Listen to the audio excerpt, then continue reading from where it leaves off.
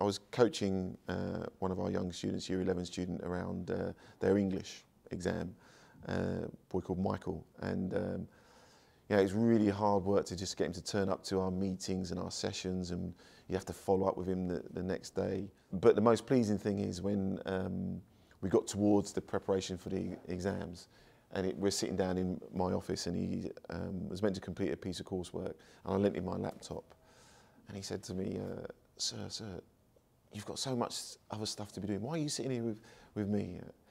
I said, Michael, because I'm your coach, and we've all need coaches. I've had coaches all my life, and a coach has made a difference to my life.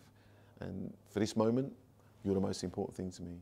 And at that point, he said, thank you very much, sir, because I know there's loads of other things you could be doing, but I know you're doing this to help me.